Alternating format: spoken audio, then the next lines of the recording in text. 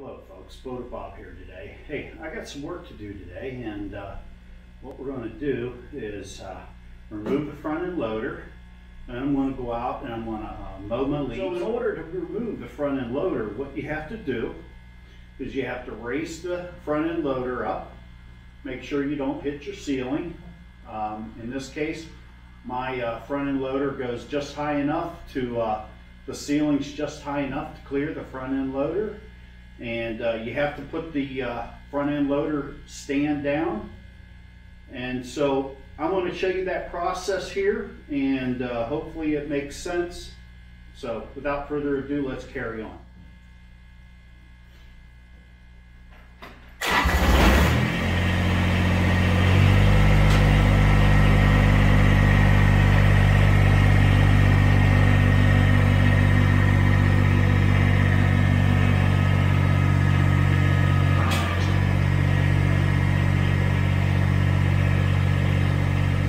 You have to do, there's a bar pin right here, pull it out, lower the stand, and put the bar pin over here, keep the stand secure. Now what I'm going to do is lower the front end loader. I'll get back on the operator station, and I'll remove the hydraulic lines. I'll unpin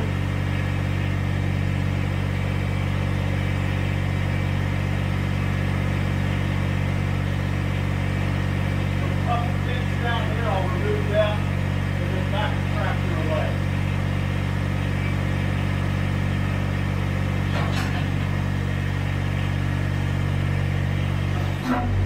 So now I'm going to rotate the, I'm actually going to do a dump.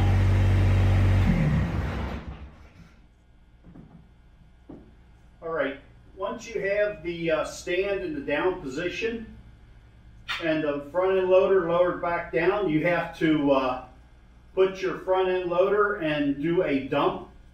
So you're going to push it to the right, and in your case it might look like the left. I don't know.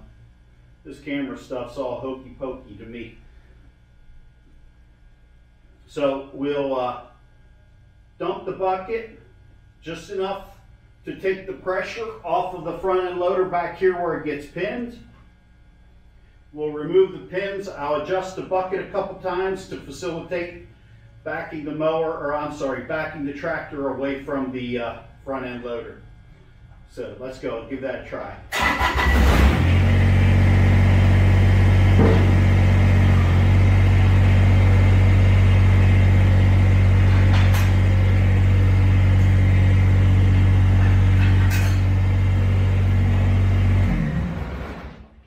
Once you put the bucket down or dump it just a little bit, that takes the pressure off the pins that hold the front end loader to the frame of the tractor. So the next thing we're going to do is we're going to curl the bucket, and that'll lift the back of the front end loader up and allow me to push back from.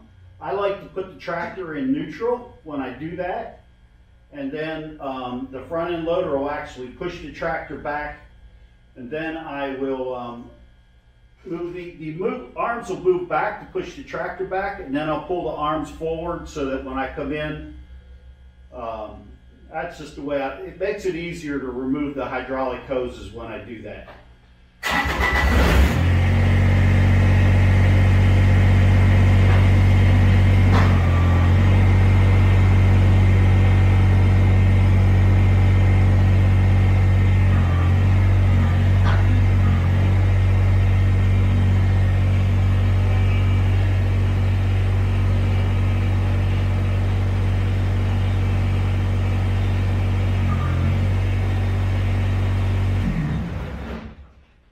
So now the tractor is back and away from the front end loader. What I like to do next is relieve the pressure on the hydraulic system. So I just take the joystick. I don't know what this is officially called. I call it a joystick. I'm a computer guy, forgive me. Okay, so all the hydraulic pressure has been relieved. That makes it a lot easier. Once I relieve the hydraulic pressure, there's a lock on the joystick. I like to lock that. That way when you're running the tractor over, well, here at my place, the ground is rough. So it keeps the hydraulic pressure, in my opinion, from building back up in the front end loader system. So now I like to stand up and remove the 4 hydraulic hoses. I will restart the tractor and back away.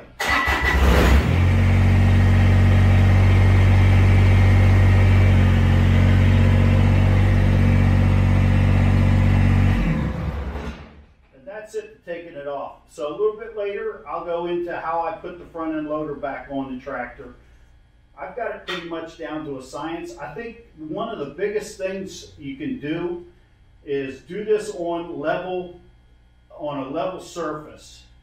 It makes it a whole lot easier. I find that when I remove the front end loader in my driveway and say the tractor's higher or lower than the front end loader, or a little tipped one side or the other, it's a lot more difficult to put the tractor on. So I'll try to videotape putting the loader back on. Of course, every time you videotape something, something always goes wrong, never as planned, and so I might have to do 1 or 2 takes. But so I'm going to go cut my leaves up and blow them away.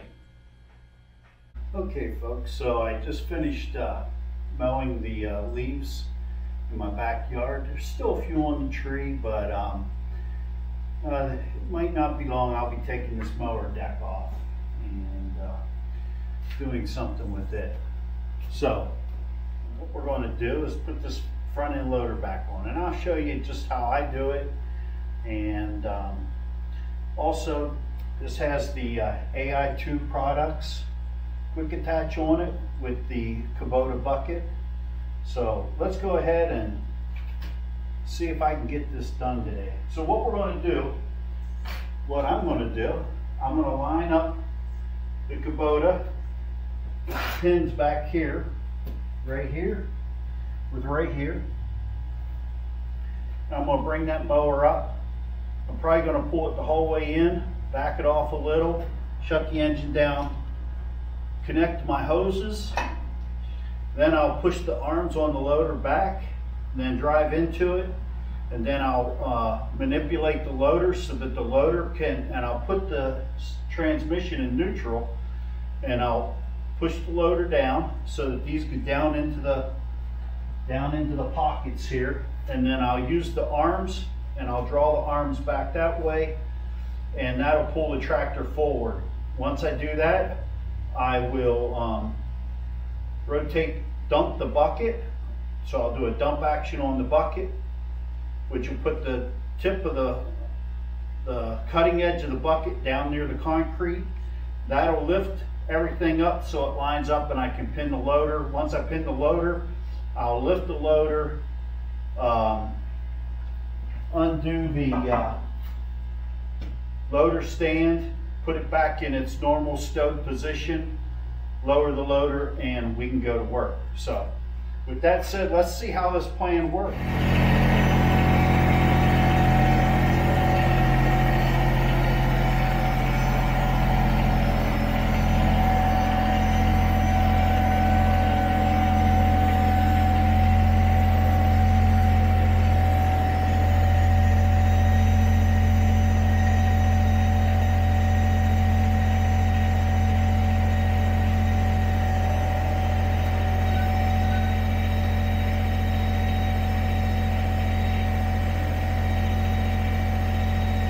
So everything's lined up. We'll back up just a little bit so I can get access to my hoses easily.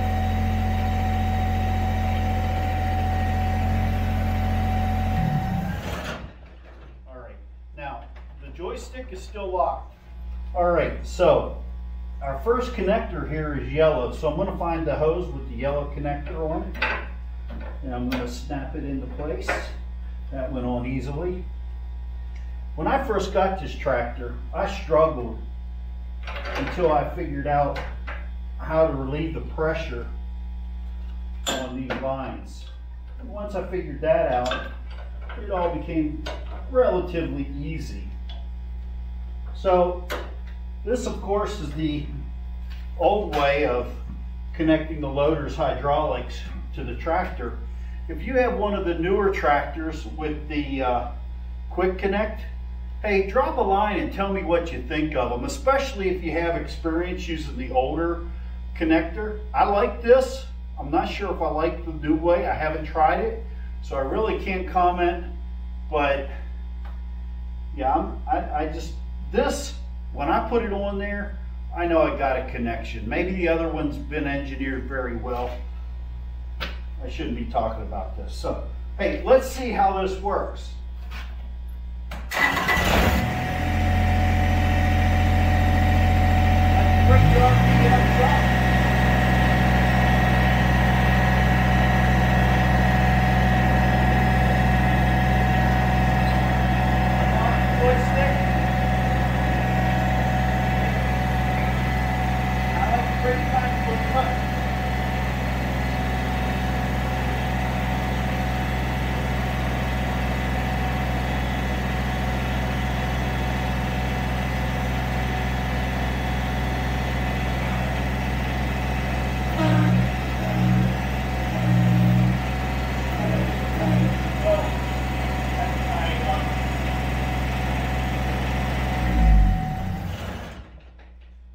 These two legs touched the frame here, I dumped the bucket to force the legs to go down into the pockets that they ride in. Let me go and check and make sure the other side is where it's supposed to be, which is transmission and neutral.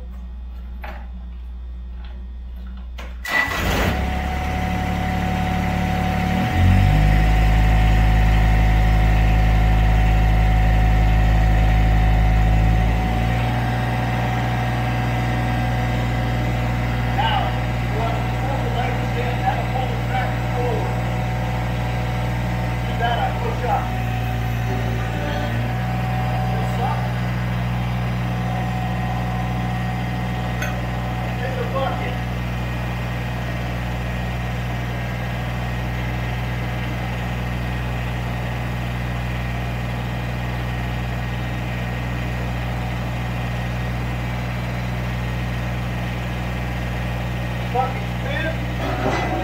Now lift the motor, curl it.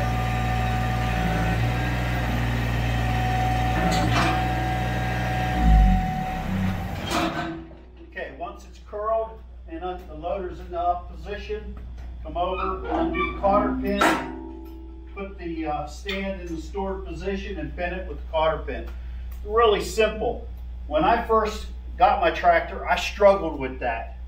And really, if you have your tires inflated to the proper level and make sure that both sides are at the same pressure, same way. So with that said, I lower the bucket,